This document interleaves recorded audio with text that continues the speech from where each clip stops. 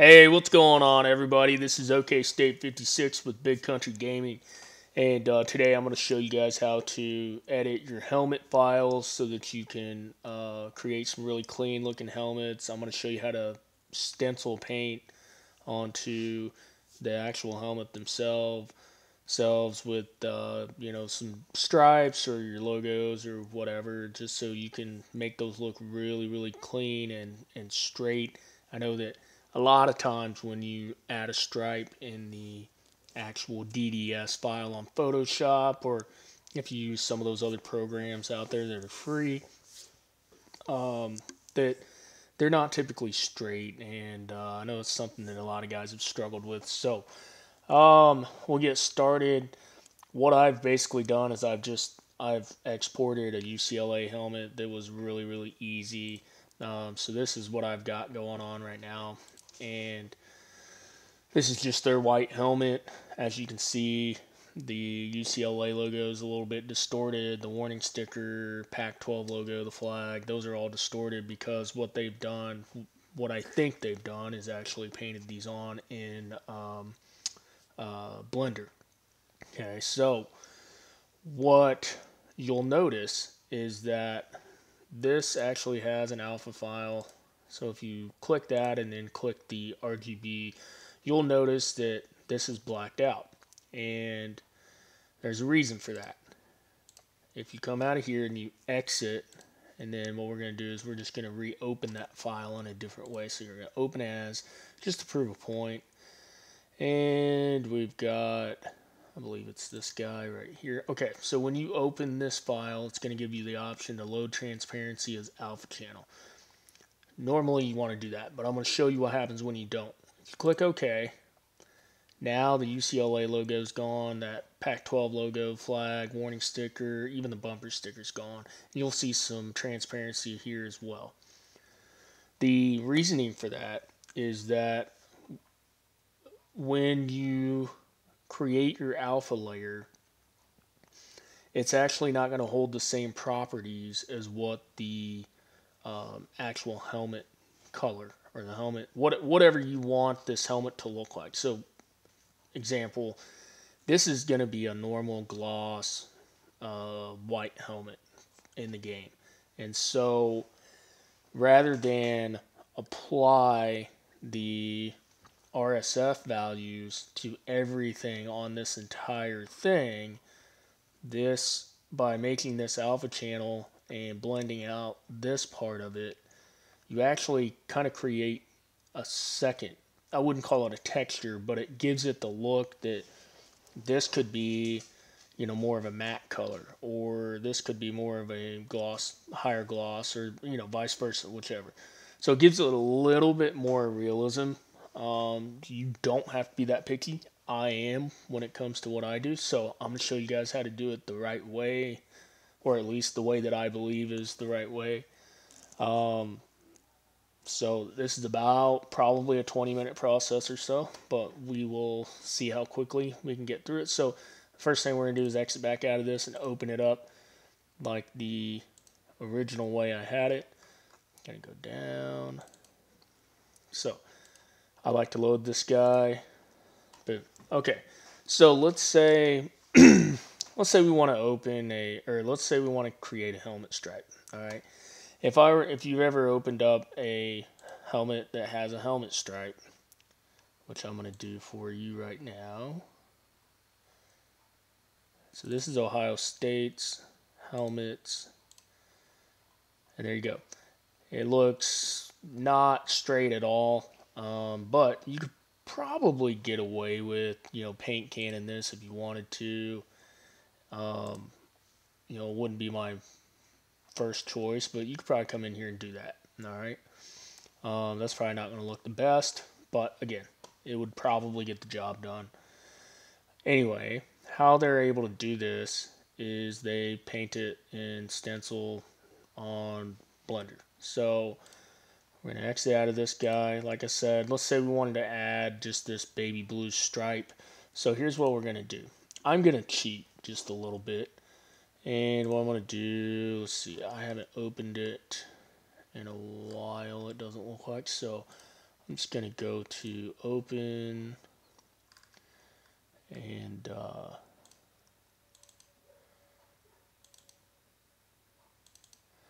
gotta find my template here.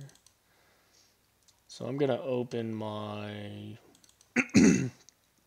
my Nike template that for the uniform. And what we're going to do is open this guy. Like I said, this is just how I do it because it's nice and easy and it's kind of a cheat.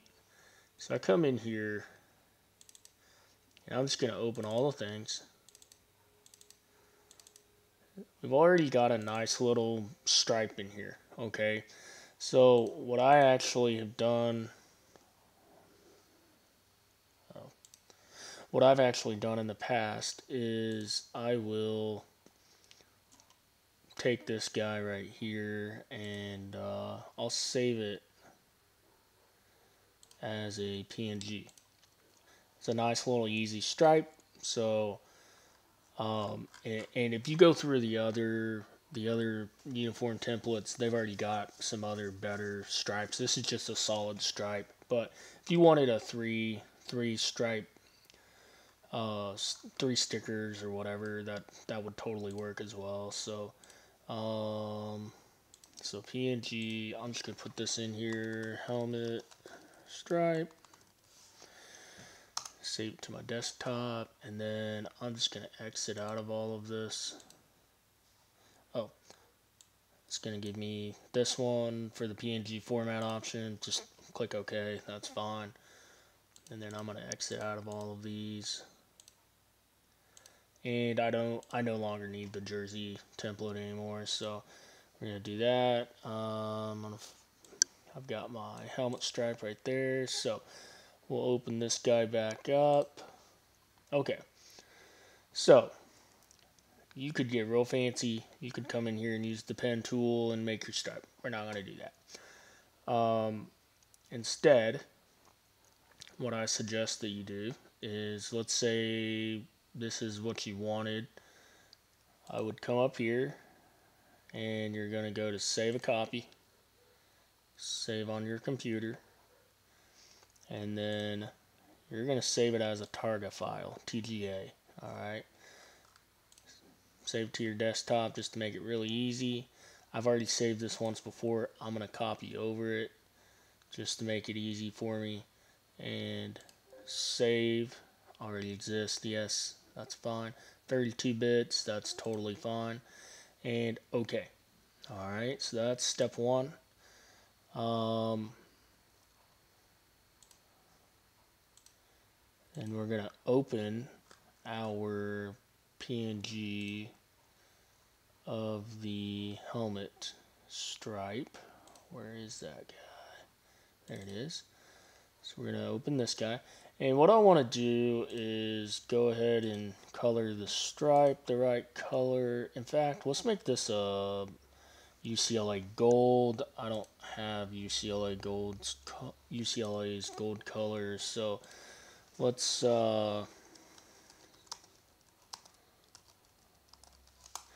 just put that guy in there.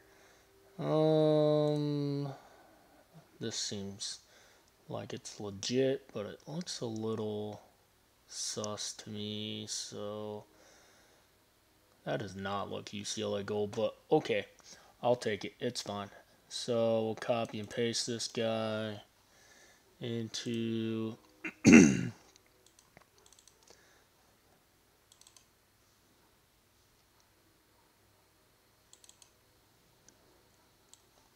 oh, there we go.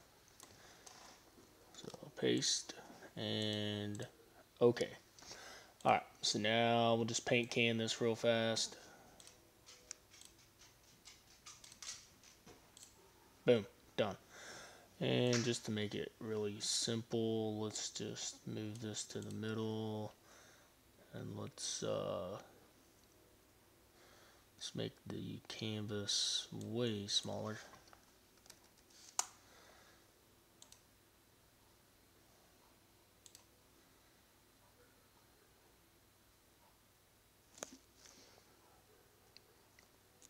I hate when I do that. It'll get there eventually.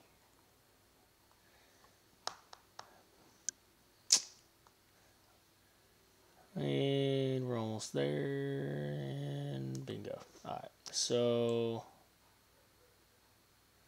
put that guy right in the middle. Alright, that makes it a little more functional, so we'll just save.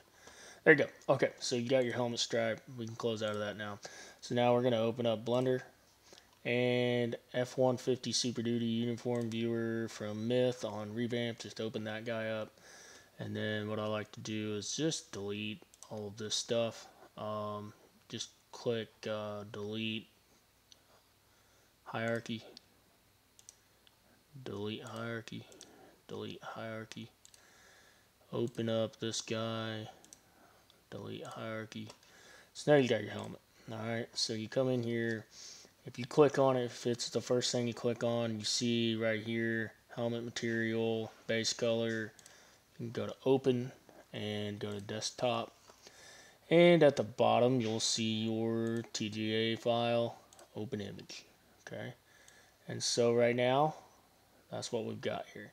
And you'll notice right now that there is a slight problem.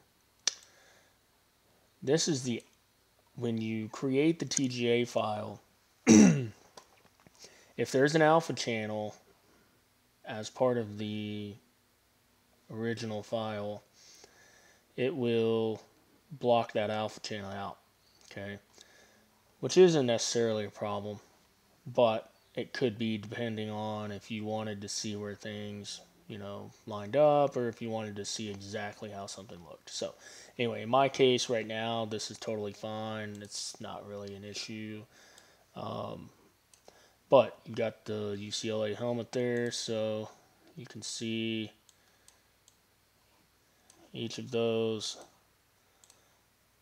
And so just flip it around each time. There you go. Okay. So we want to add the stripe. What I would do is then go to shading, and if you zoom out, you can see that guy right there. So that's what we want right there. But sometimes something about the way Blender works, I have issues with it not working right, just to be honest. So I usually come into this tab and I go ahead and click delete. I delete it and then click on that guy, and I will usually add the helmet material again.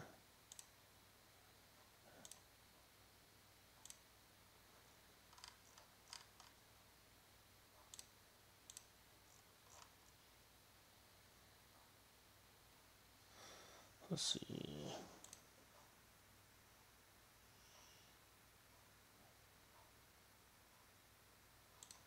Oh, there we go. Okay. So if you click add and then go to texture, add texture, image texture, and then it brings up this box, and then just click open, desktop, and find your TGA again, and there it is. And then you want to just connect the dots from base color to there, and then you'll see it matches up right there. 95% of the time, you don't even need to do this. I was having some sort of issue. It kept saying that I was having an issue and it wasn't connected. So I just usually come in here and fix that. So then if you go to texture paint, here's where we're at. Alright. Looks like this has already kind of come with a different texture on there. I haven't played with this yet. I don't know how it works, but I'm sure somebody else smarter than me could figure it out. But you'll see you've got two windows here. So the first thing I like to do is you'll be on this first little menu here on the right. I like to make sure that this part is clicked and go to open. Go to your TGA file once again.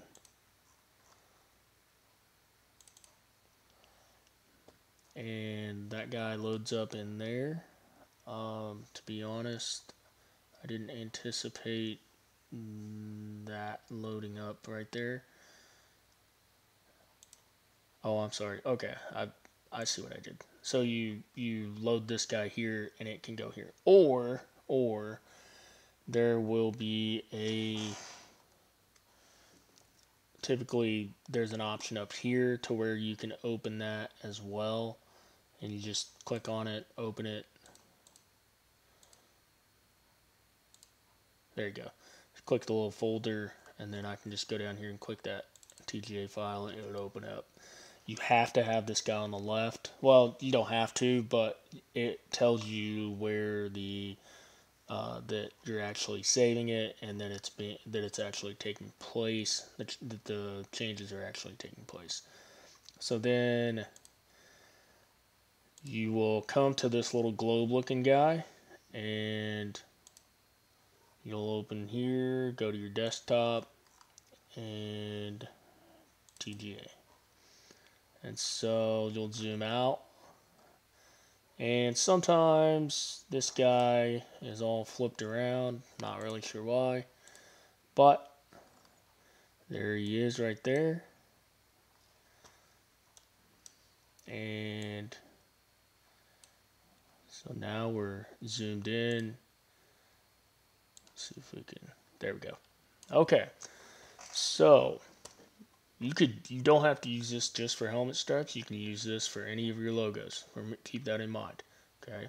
So now we're all set up. Now we got to go to the checkerboard here. We're going to go to open, and we're going to go to desktop again, and helmet stripe is right there. So we've got our helmet stripe. I like to then go up to the little wrench up here, and brush settings. You can see that's a really big brush right there. We don't need that. I'm going to take this out to about 25. You can see how much smaller that is now. And then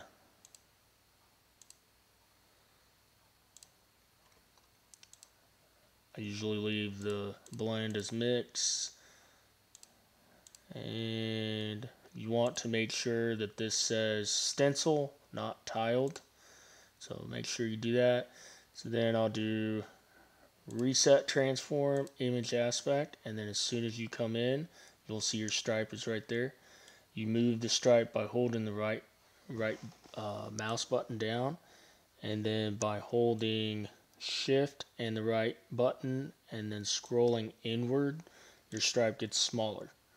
So the tough part of this is there's no real good guide other than the grid lines over here, but you end up having to eyeball a lot of this, which is not my favorite part. But I think for the most part, on all the helmets I've made so far, I've been able to make it work pretty well.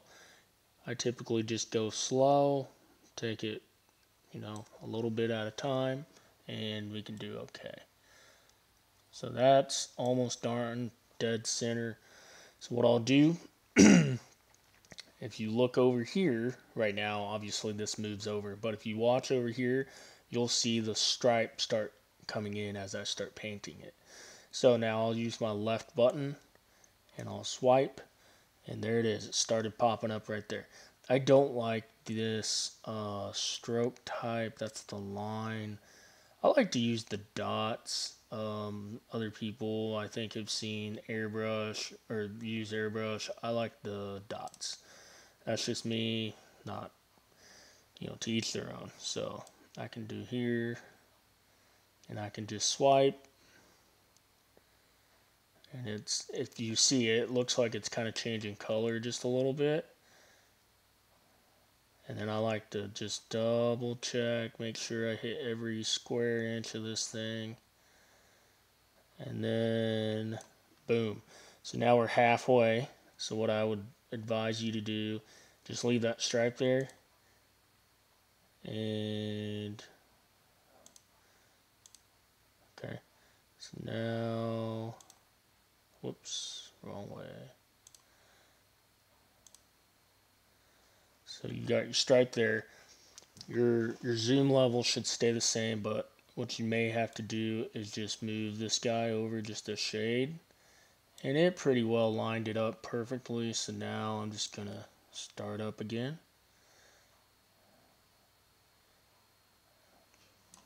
And I'm going to stop just before I get to the edge there, just so I can make sure that it lines up perfectly and that I don't paint the face mask, which I'm dumb. It wouldn't matter if I paint the face mask because there's no layer in there.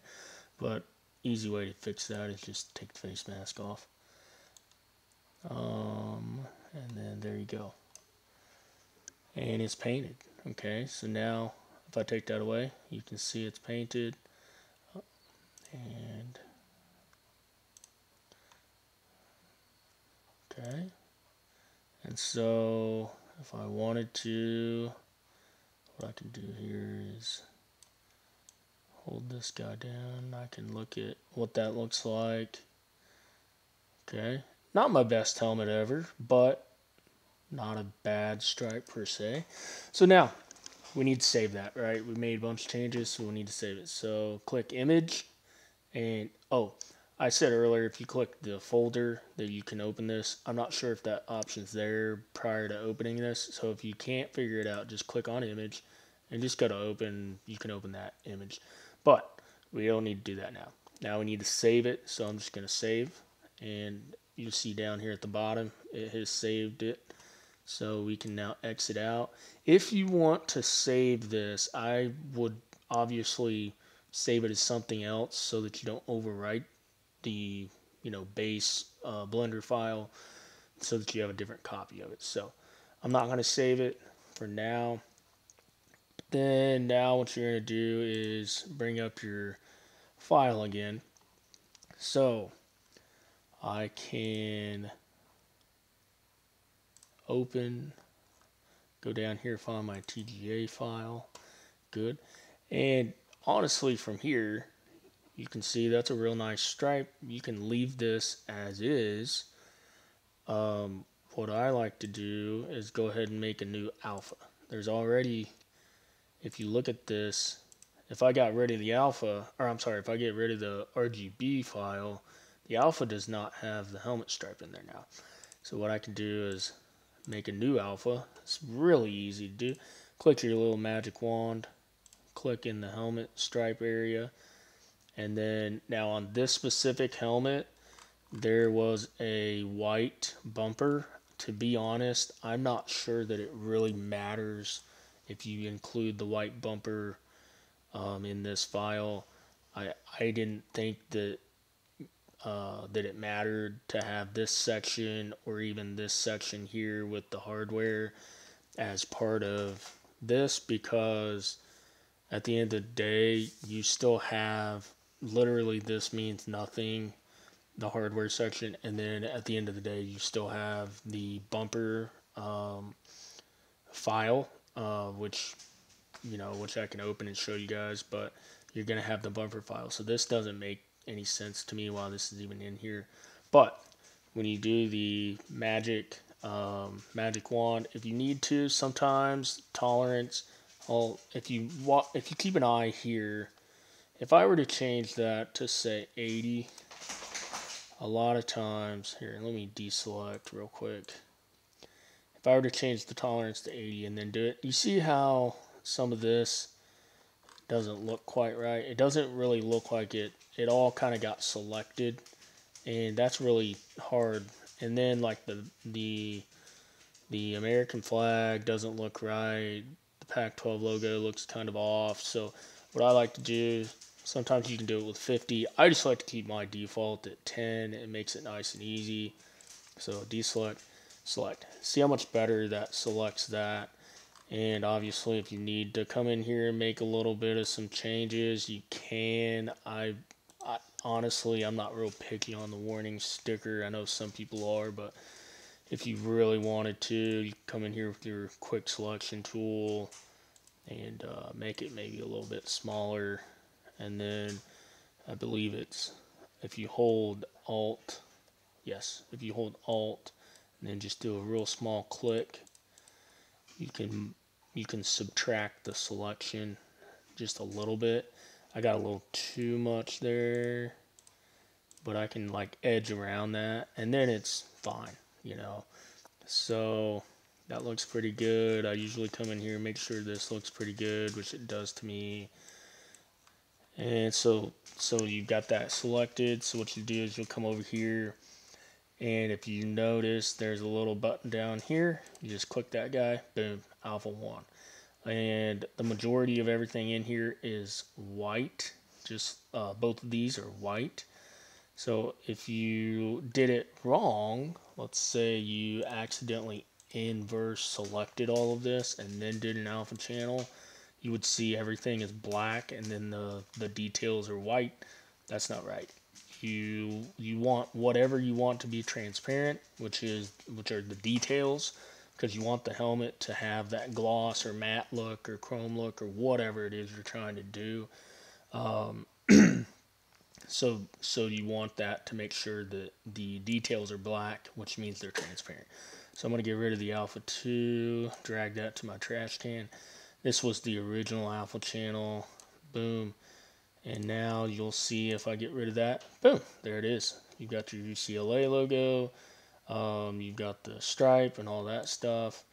I guess one part of it that I did miss was the little pieces of the UCLA logo. That's actually very easy to fix. Let me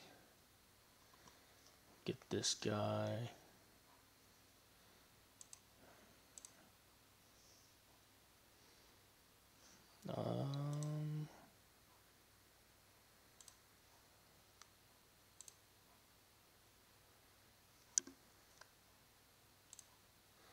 There you go. And then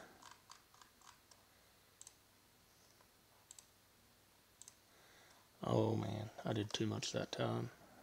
Just make this guy a little bit smaller, make it 3 pixels, and then so I could select that and then go back in and refine it just a little bit. And again, I'm pretty picky, you know, to each their own. You don't have to be as picky as I am with this stuff. But if you did your alpha channel already, I mean, shoot, alpha channel is easy to make. All you gotta do is come over here and do that. And oops, looks like I forgot to inverse it. So inverse it back, delete this guy, make another alpha. There we go. So alpha 3, so we'll get rid of alpha 2, and whoops. And there you go. So now, oh man, forgot to do the left side. So it doesn't matter. You guys get the point. So what you would do now, this is a TGA file now. So you're just going to come up here, save copy, save on your computer. And then I'll just come up here, go to Intel TextureWorks, desktop, save.